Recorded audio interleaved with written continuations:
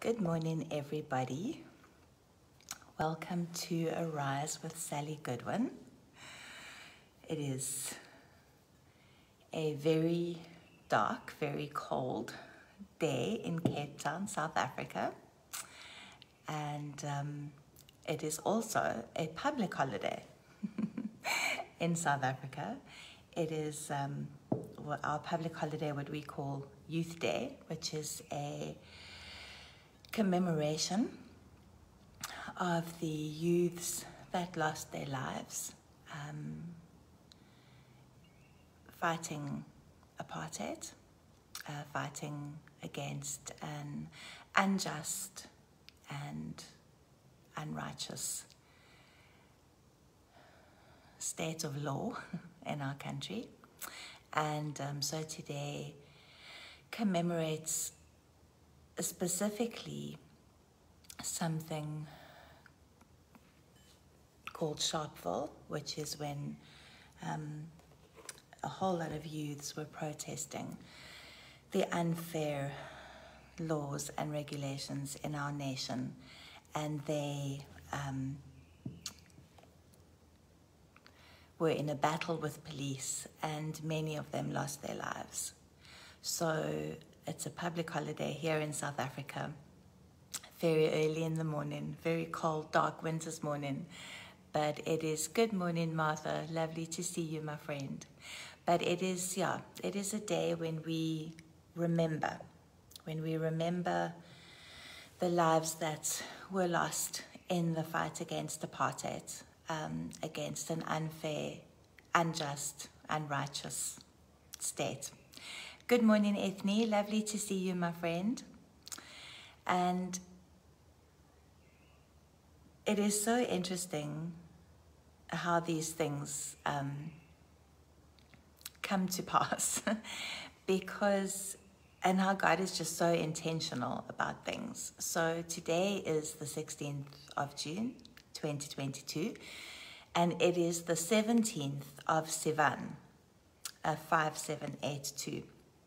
Before I go any further, I wanted to read you. So remember, if you watched my live on Tuesday morning, I quoted a scripture from 2 Corinthians chapter 5, verse 18 to 20. And I read it from the Amplified Bible on Tuesday. But I wanted to read it to you just again from the scriptures. And so the scriptures is a translation as close as possible to the original Hebrew or the original Greek. It's when a whole lot of different people in a whole lot of different nations of the world all got together and set out to translate the Bible from the original, as close to the original Hebrew and as close to the original Greek as they could possibly get, and then to translate it into English. And in this translation, the scriptures, they use the Jewish names for God and Jesus, etc., etc. But sometimes the difference in the translation is just so, when you read this translation, there's just something that comes across differently from other translations. So this is 2 Corinthians chapter 5, verses 18 to 20, the same verses that I read on Tuesday. And it says, "And all matters are from Elohim, who has restored us to favor with himself through Yeshua Messiah, and has given us the service of restoration to favor.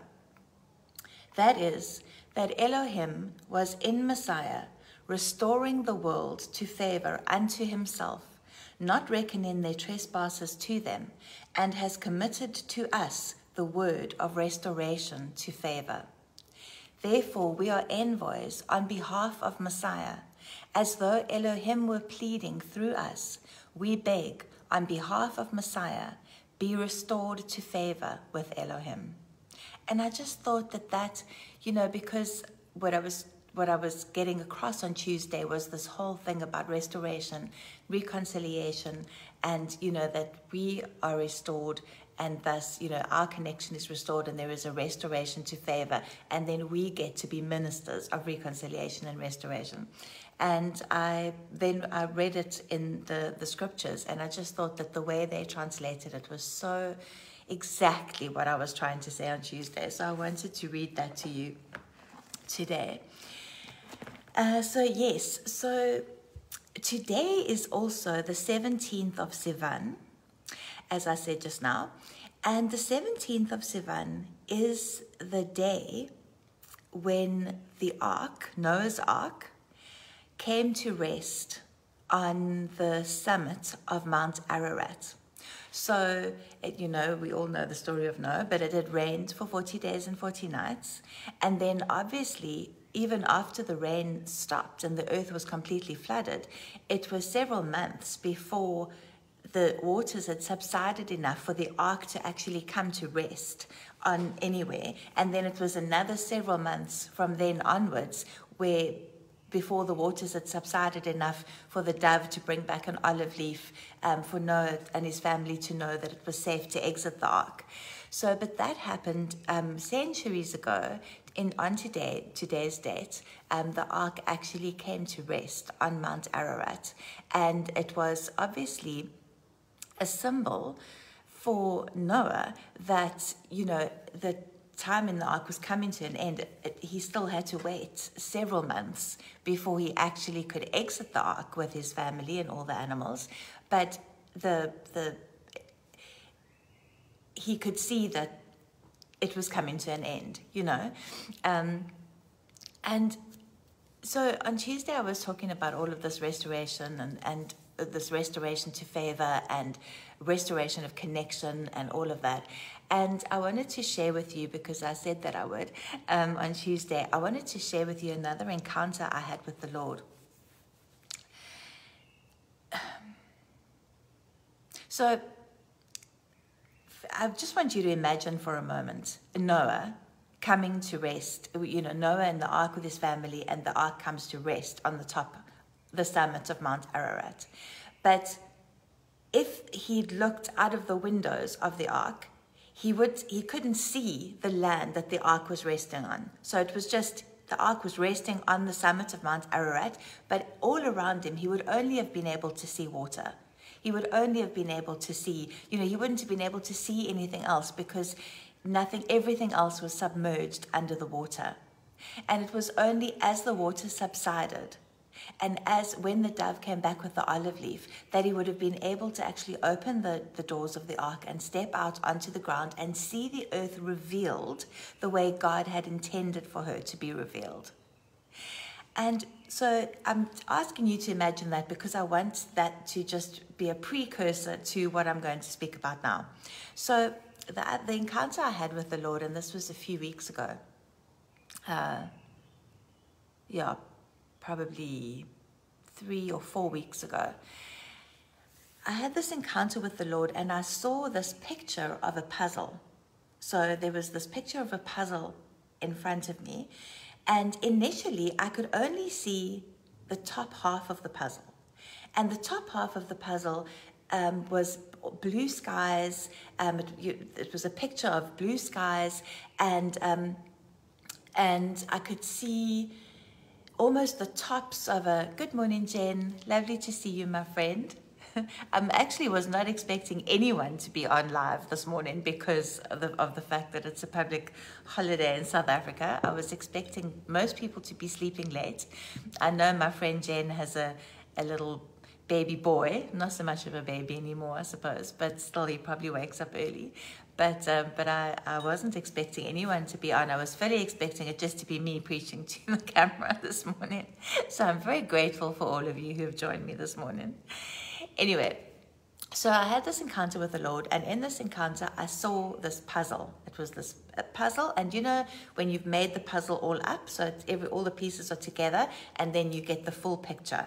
And the full picture, I couldn't see the full picture of this puzzle. It was like when I first was looking at it, I could only see the top section of the puzzle, but I could see like blue skies and what looked like, the picture looked like it was going to be beautiful. It was blue skies, and like you could see light, and I could just see that once the picture came off, once I could see the rest of the puzzle piece, rest of the whole puzzle, it was going to be this beautiful picture.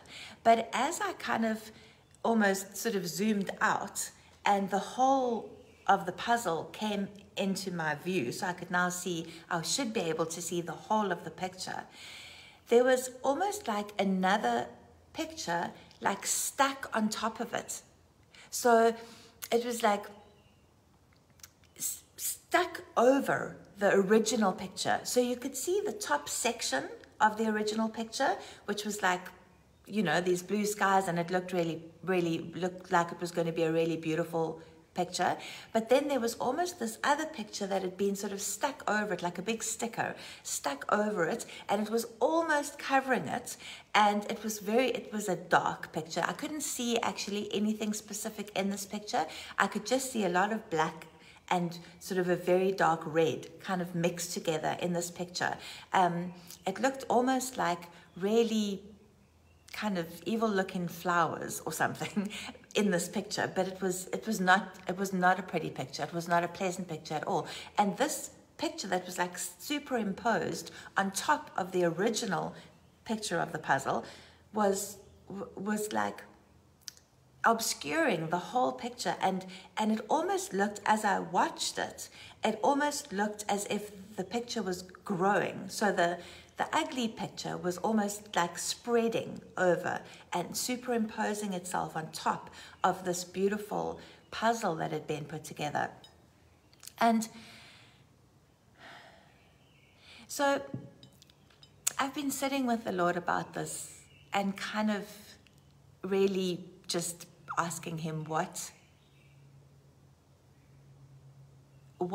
is it that he was trying to say with this whole thing?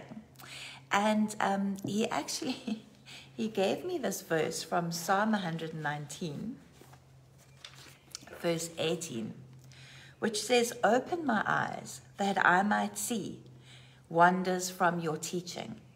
And I kind of thought, okay, you know, I want my eyes to be open so that I can fully understand what is actually going on with this thing that I'm seeing.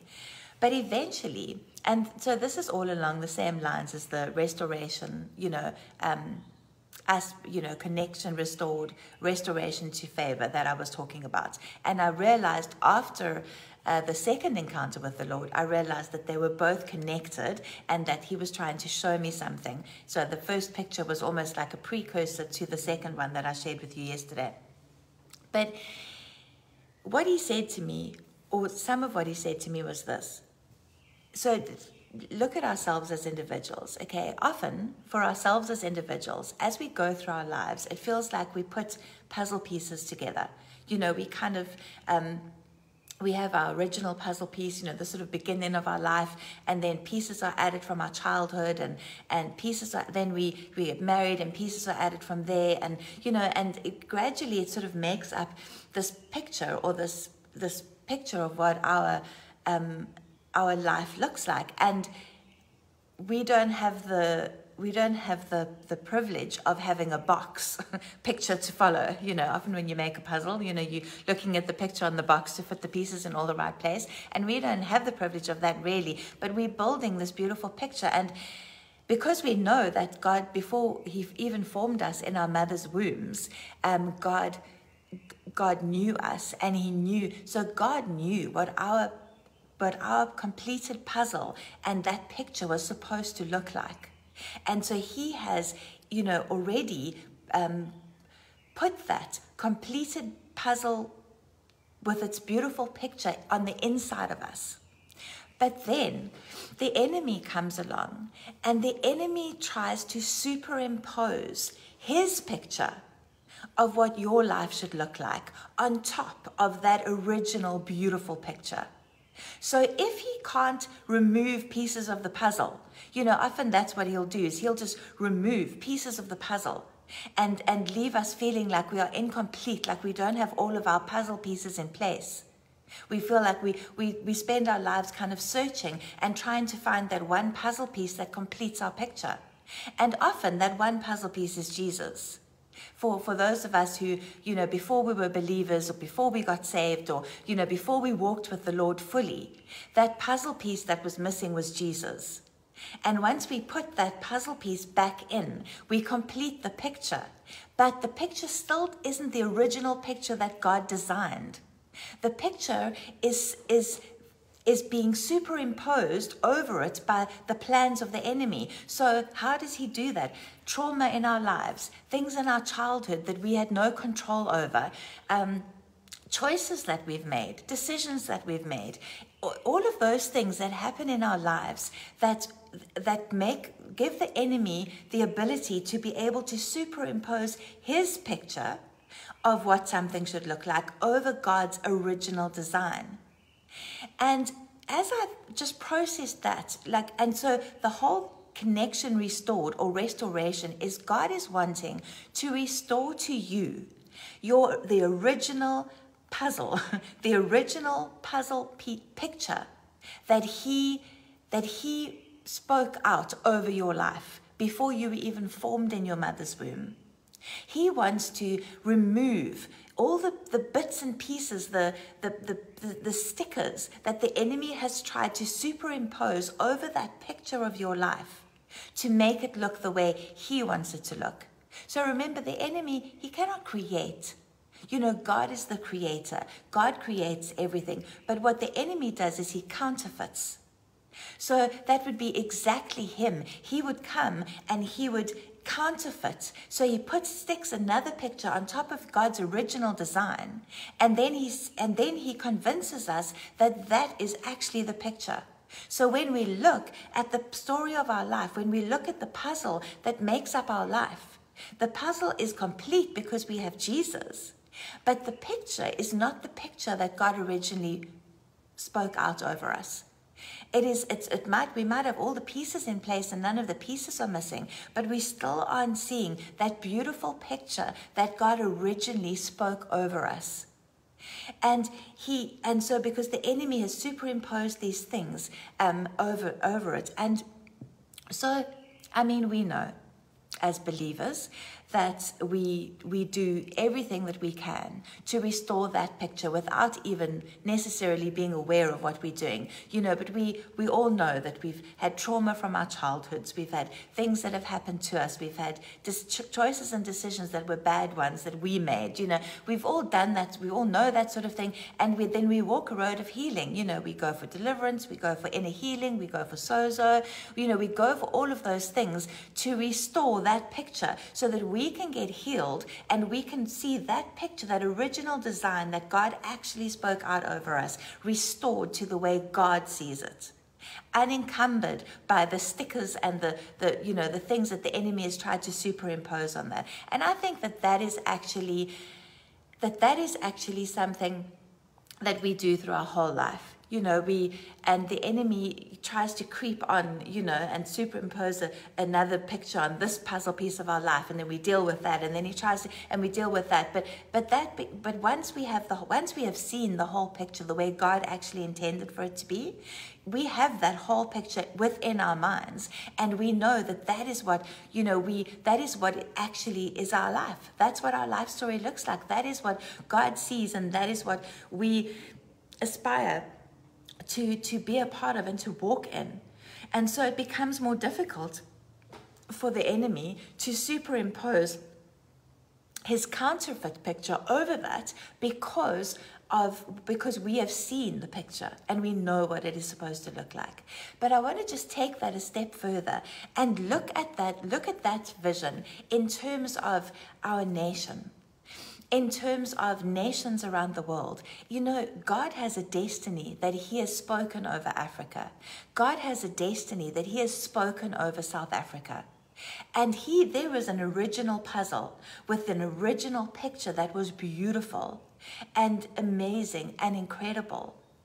But the enemy has come along, and in some instances, with some nations, with some regions, with some communities, he has done such a good job of covering the puzzle with his counterfeit picture that we only see that picture. We only see that picture. There are people groups and nations and communities and places where if we think of those people groups, or we think of that nation, or we think of that place, we only see the counterfeit image of what the enemy has put over that. We don't see God's original picture. We've forgotten that there even was an original picture. And we tend to pray from or warfare from a place where the counterfeit picture that the enemy wants us to see is actually in our minds. And in order to, God is shifting and changing things continually. We are in the season where God is he's just accelerating things. He's shifting things. He's changing things. He's moving things around. It's almost as though for the last couple of years, I felt almost as though he's setting the stage. It's like he's setting the stage for the final act.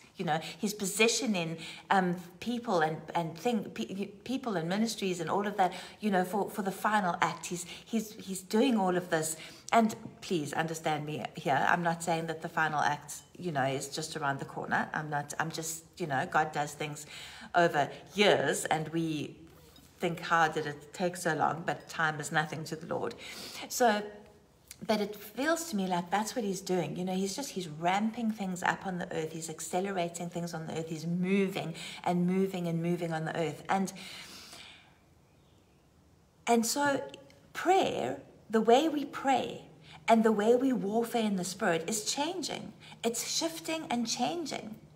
Things are happening, whereas years ago we would have, been sort of on our knees, interceding, pushing in. And when we warfared, it was like, are we warfaring correctly? And we warred and we warred and we warred. And there's nothing wrong with any of that. But it's almost as if the Lord has accelerated things and shifted things to this point where it's no longer this months and years on our knees interceding for something. Now, again, it's not that there's anything wrong with that. And in fact, there are probably still things that we will be on our knees interceding for months and years into the next generation. So I'm not saying that is no longer. I'm saying that in certain spaces, God has shifted and changed and kind of amped up the way things work and there are some instances where things happen faster. So let me give you an example, and I might have shared this already, so forgive me if I have. Sometimes in between preaching and live CBN and speaking at different events, I forget where I've shared what, but I was invited to speak at a crusade in Kailicha a couple of weeks ago. And in the morning of the crusade, I woke up and I felt ill. I wasn't feeling very well. And there was a whole team ministering at this crusade. So I sort of thought to myself, they won't miss me if I'm not there. They've got all of these other incredibly anointed people who are going to be there, so they won't miss me if I'm not there. So I messaged my friend who was running the crusade, and I said to her, listen, I'm not feeling very well. And she knows all of my health struggles. And so I said, I might not make today. And then I was chatting with another beautiful friend of mine, and she said to me, Sally, I feel as though you really need to go. Like, I feel as though evil is actually trying to keep you from going there. So I said to her, okay, you know what? So I messaged this friend of mine who was running the crusade, and I said to her, listen, I'm going to come. I'm going to be late because I just need to, took some medication and kind of tried to make myself feel a bit better. But I said, I'm going to come. So I did. I got there, but they were still worshiping when I got there, so it wasn't, nobody had missed me or anything. But my husband and I we pulled our car in, we got out of the car, we walked around, and they were worshiping outside. So we walked around, and I walked onto the ground where they were worshiping, and I sort of stood back for a little bit, and my husband went ahead and he was greeting people and all of that kind of thing. But I stood back a little bit because I just like to get a feel for what's happening in the spirit around me. And as I stood there, I literally had just had my feet on the ground where this crusade was taking place. And as I stood there in the spirit, I just saw principalities falling. just principalities. And this is in the middle of Kailicha, and I saw spirits, principalities of racism falling, principalities of poverty falling. I just saw principalities falling. And then in the spirit, I saw the stronghold, one of the strongholds over that region. I saw it started to rock like this on its. So it was starting to shake. It was starting to shake. It was starting to shake. And as I stood there and I watched all of this happen in the spirit, God said to me, "You can go now." And I said to him, "What?" And he said, "You've done what you came here to do. All I needed you to do was step fully into your authority, into your identity. I needed you to step fully into the authority that I've given you, into who you are in me, and put your feet on the ground. All you needed to do was put your feet on the ground. And just you being there and walking in that authority, the calling that's on my life, because I have a calling as a prophet to speak words over regions, over cities and towns and regions, that the word of the Lord. And what I've realized is that what I get to speak over these places is God's original picture for them. God's original picture for them. And it was just the most incredible experience and so humbling, just so humbling how God can move like that, how he can use us, each one of us. He can literally, if we are just obedient to just step into that space that he has asked us to step into, he will move in his power and his glory and do things. And sometimes we don't even have to say a word. Now, granted, I've been going into Kailicha on a Saturday morning, you know, over the last sort of year and a half. And I teach at a Bible school there. So I have, there is an authority that I carry because I have been in the area and I've been bringing what God has wanted me to bring into the area. So there is that. But it was just the most, and it was like he said to me, "You can go now. If you're not feeling well, you can go now." And I said to him, "No, I think everyone here will think that's a bit weird if I say, okay, I'm done," you know, and I haven't said a word or anything. So I stayed right until the end. But you know what the amazing thing was? This crusade was done in obedience by an amazing friend of mine, and on the day, it was like the sound guy was delayed. I woke up ill. The sound guy was delayed by like 2 hours. So we had no sound for the first like 2 hours. We had one beautiful guy just playing a guitar and worshiping, but with no mic, no nothing.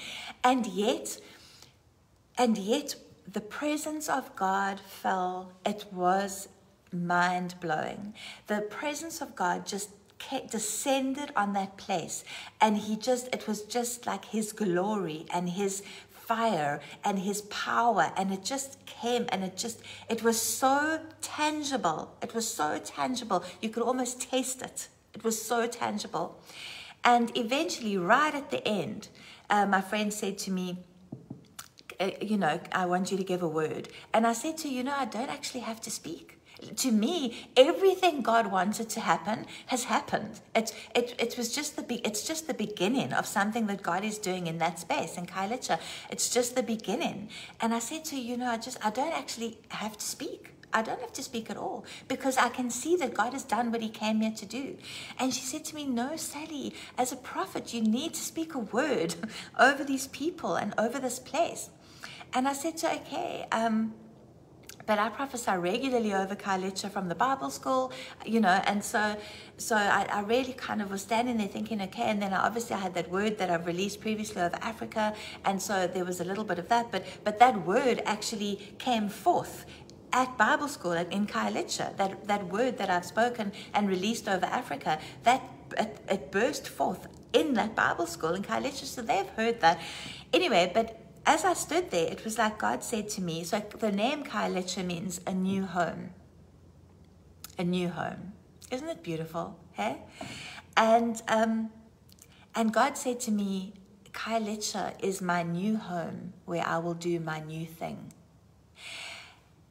And you know that in that moment, and this was after I'd had the encounter with him about the puzzle. In that moment, I saw Kailicha the way God originally intended her to look like.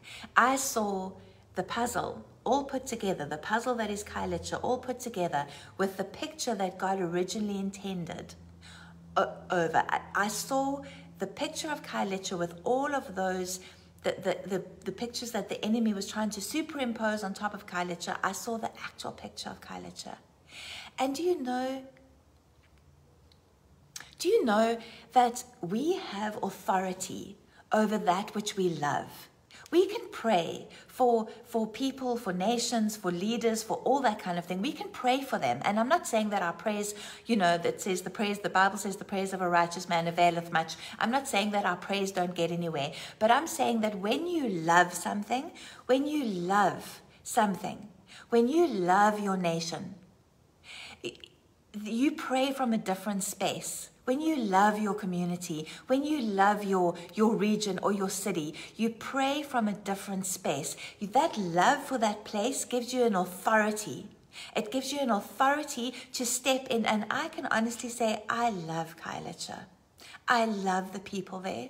They are the most amazing, incredible people. They are hungry for the Lord. They want to see God move. They give their last of whatever they have to follow God.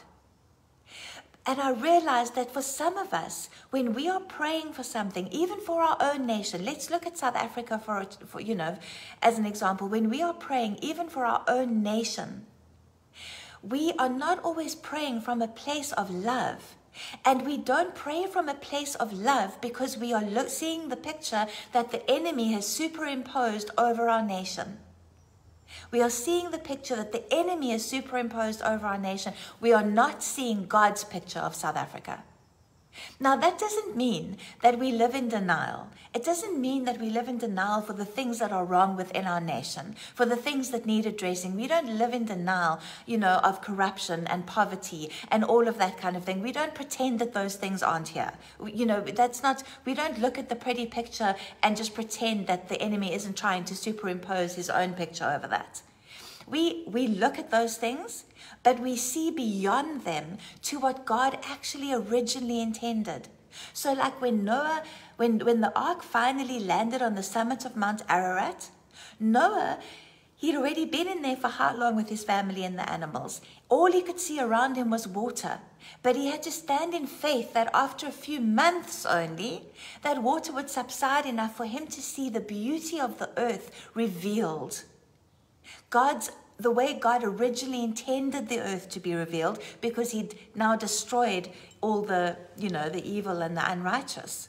So he saw the beauty. He had to stand in faith for a picture that he couldn't actually see yet. And sometimes, even for us as individuals, sometimes it's not always the enemy. Sometimes God obscures the picture for us. Sometimes he says, remember when I first saw that picture, when I first was looking into that vision, I only saw the top section of the beautiful picture that was God's. And then I saw the pieces the enemy had superimposed over it. So I've never seen actually that full beautiful picture. Even though I'm praying that the stuff the enemy is superimposed will come away from it, I'm still not seeing the full beautiful picture. And sometimes God does that. Sometimes God shows us just a bit of the picture, so that because then we have to stand in faith. We have to stand in faith and trust him that is going to be fulfilled. And so, but sometimes we look at a situation, we look at a person, we look at a nation, we look at a people group, we look at a culture, and we only see the enemy's picture. And we don't bother to scrape back, and peel it off and say, wow, look at this, look at this. In the wars, in the various wars that have happened on our planet, art forgery, when art is smuggled from one country to another country, often they get another painter, an artist, to paint to paint a picture on top of the original expensive art piece. This artist or forger paints another picture on top of it, and so that the art piece gets sold, and there's no knowledge that it's actually this original expensive piece of art. And then when it gets to its final destination, they have someone who gently and painstakingly restores, removes the paint, the forgery, the forged painting from that picture, and gently and painstakingly and patiently restores the original artwork to its original glory. And that is exactly what God calls us to do. When He calls us to be ministers of restoration, He calls us to see His picture for a nation, for a people group, for a culture, and for us to be the ones who then gently, painstakingly, and patiently restore that picture to its original glory. I want to just quickly, I've just remembered this verse in Proverbs. I just need to find it. Quickly. Oh, of course I didn't. It wasn't one of the verses I was originally going to read from. So I'm just having to search through my Bible to actually find where's Proverbs? Proverbs, here we go. In Proverbs 31, where is it now?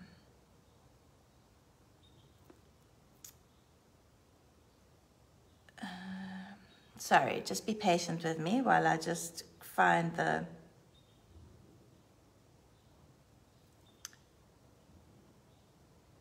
Where is it? It says something about she takes a nation. She holds the land or something. Okay, I can't find it now.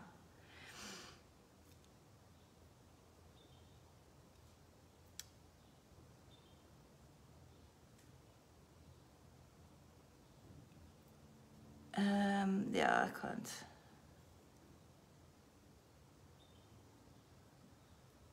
I can't find it. But it says, but somewhere in Proverbs, chapter 31, when they're speaking about this Proverbs woman, you know, who's also representative. It's not just something that women have to follow and try and live up to. It is representative actually of a woman who is representative of the bride, of the bride of Christ, that this is what the bride of Christ, aspires to be as well. And somewhere in here, and I can't find it now, but I'll find it and I'll post it on this video when I'm done. Somewhere in there, it says something about her carrying her land or carrying her nation or something like that in her heart. And that is what God has called us to do. He has called us to ask Him to reveal to us the original piece, the original puzzle piece, the original painting, the original picture that He has ordained for our lives, for the lives of our families, for the lives of our communities, our nation, our cities, etc., etc. And then to be ministers of restoration. Exactly as it says in 2 Corinthians 5, verse 18 to 20, to be ministers of restoration and restore that picture, to pray from a place of seeing the original destiny that God had ordained for something, rather than the picture that the enemy has superimposed over it. And things will happen in our lives, things happen, and those things happen, and they make us want to believe in that picture that the enemy has superimposed, because we want to believe that, because we see the terrible things that are going on, and we think, okay, like this is it, this nation is lost, the enemy has, but it's not lost. As long as they are Christians, as long as they are believers in Jesus, as long as they are laid down lovers of Jesus, prepared to be ministers of reconciliation, prepared to be a people who will see the picture that God originally ordained and decree and declare that picture and pray that picture out over their nation, that all is not lost. All is not lost. And so I just decree and declare over each and every one of you an anointing to be a minister of reconciliation. an anointing to see the original picture that God ordained right in the beginning. That firstly, that you will see the whole picture, that you will see all the puzzle pieces joined together, and that will be the whole picture, and that you will see the original picture, God's original design, before the enemy started superimposing his counterfeit design on top of it. I think that encounter with the Lord, there's still more that he's going to reveal to me. I feel as though I haven't all the revelation yet, but I know that it is part of this thing about being ministers of reconciliation and restoration. That is something that God is calling the church to, and calling each of us as individuals to. So I just bless you with that today, and I bless you with a beautiful, wonderful Youth Day, and I trust that we will all remember what Youth Day actually commemorates, and that we will take some time to pray into our nation, that lives will not have been lost in vain, that Mama Africa will not have sacrificed her children in vain, that South Africa and Africa will step into their destinies exactly the way God had ordained it from the beginning of time. And I just leave that with you, and I ask that you stand with me in that prayer. And if this word resonated with you, please like and share. And I will see you next Tuesday at 7 a.m. Thank you so much to all of you who joined me on this public holiday. I really appreciate all of you. And yeah, I'll see you next week. Lots of love.